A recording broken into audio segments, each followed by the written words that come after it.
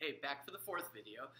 Again, we are dealing with what builds societies and where do they build them. And what we talked about last time was us as pack animals, how we evolved to be physically and how we evolved to be cognitively. Today, what we're going to deal with is, or in this video, what we're going to deal with is how we evolved emotionally and to conceptualize your life, which kind of bites to think about this way, but I'd argue that it absolutely is worthwhile for you to think about not just this as a conceptual exercise, but about your life as being a big experiment in what happens when you take an animal that evolved to be like this and put it in a society, in an environment that it is not evolved to deal with.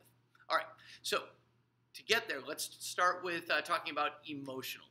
The way you evolved emotionally is, first of all, to have what I'm going to call the inside-out emotions. And by that, what I mean is literally the Pixar movie Inside Out. It had the emotions of joy, sadness, anger, fear, and disgust.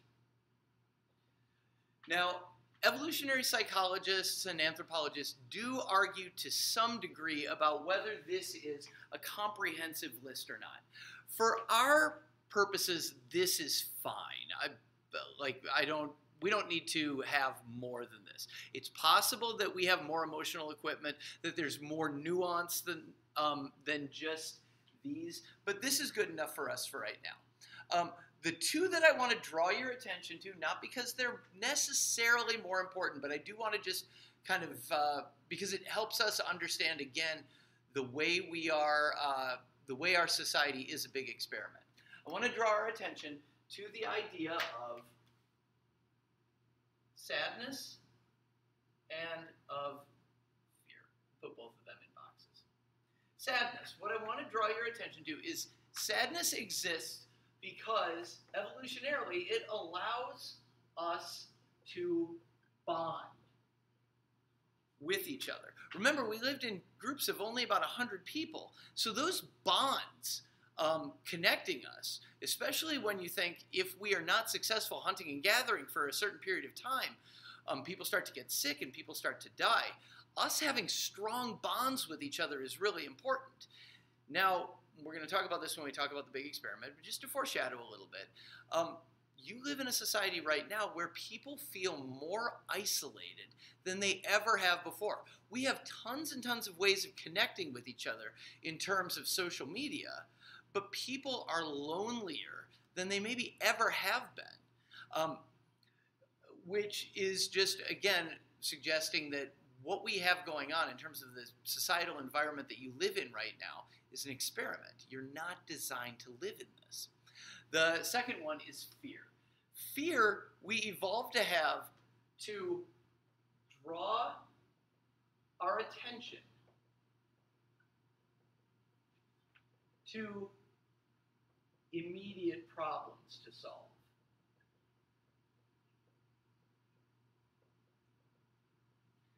If you're on the savannas of Africa and you see a cheetah and you don't feel fear, you're dead. We evolved to feel fear as a survival mechanism. Now, what I want to draw your attention to about this in terms of our big experiment is that the stress that you feel as a student on and off for semesters at a time is insane evolutionarily. You should not feel that level of fear. Your fear, the chemicals, the hormones that exist in you to make you feel fear are supposed to turn on when you see a cheetah or a lion or some kind of predator. And then you either escape and they turn off, or you're dead and they turn off. But hopefully you escape and they turn off. The problem for you, for me, for anybody who's living in modern society is your fear turns on about things that are way distant in time or in space from you. We're not designed to deal with that. And so if you turn on that fear mechanism and leave it on for hours and days and weeks. That ravages your body. Again, you are not evolved to deal with this sort of society. We are in an experiment. What happens when you turn fear on for weeks or months or years? What you find out is it sucks. You end up sick, you end up depressed, you end up unhappy. All right, that takes us to the end of, how we evolved emotionally. So let's get at the idea of this big experiment. And this is what I want to draw our attention to. In terms of a big experiment, for our society, our lives are not structured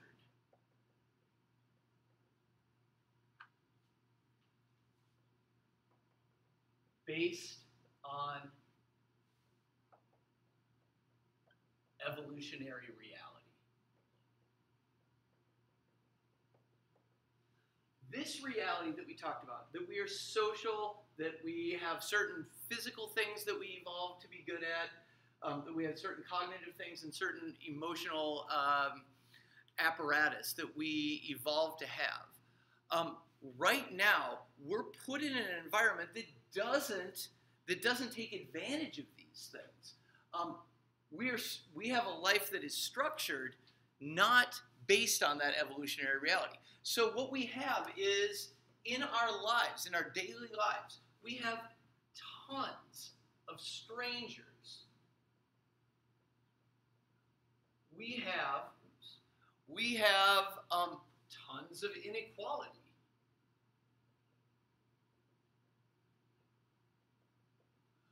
We have an economic system based on competition.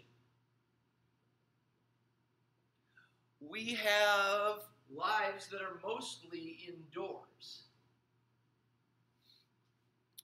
We have tons of long-term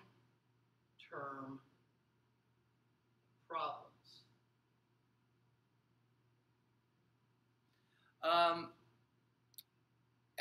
Which leads to long-term stress. Now, I don't want to make the argument that so we should go back to being hunter-gatherers. We shouldn't go back to being hunter-gatherers. And even if we should, which we shouldn't, that's not going to happen.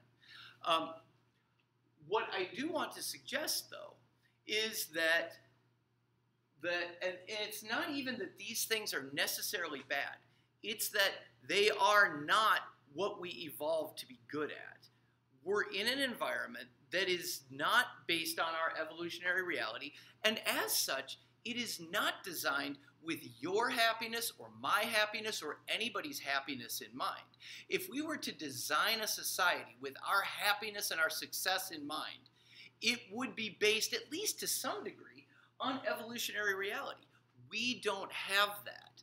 So the last idea that I want you to think about is that where we go from here in terms of dealing with the society that you live in is that it really is a big experiment. To the extent that you feel miserable, it's not necessarily your fault. Your society was not set up to make you happy. It was not set up based on what you evolved to be good at. Now, that doesn't mean you can just blame other people. That's the reality. Those are the cards you've been dealt. They're the cards that I've been dealt. We have to make the best of it. But being able to understand, okay, so what I've got when I wake up in the morning is not set up for me to be successful, and yet I've got to find a way to be successful in spite of that. To know that going in arms you in a way that you weren't armed before. You can start to make choices. You can start to recognize, okay, so I'm being influenced in ways that are really against what would probably be natural for me. Do I want to do that, or do I want to make another choice? One of the ideas that we are going to come back to over and over and over again is society is pushing you in one way, and it's pushing you pretty relentlessly. It is that water, that current that you're swimming in. but you always have a choice. What we in sociology call your agency. Your agency is your ability to make a choice. The issue is, and the reason that I think this is the most important class you'll take, is if you know that you're being pushed, you can make a choice to say, you know what, I don't think so. I don't think this is good for me. It doesn't mean your life just works out beautifully, but at least you've got a chance at structuring your life in a way that might make you more happy than this experiment is set up to make you. All right, that's thoroughly depressing and kind of deep. Think about it. Ask me questions if you want to. I will see you in the next video.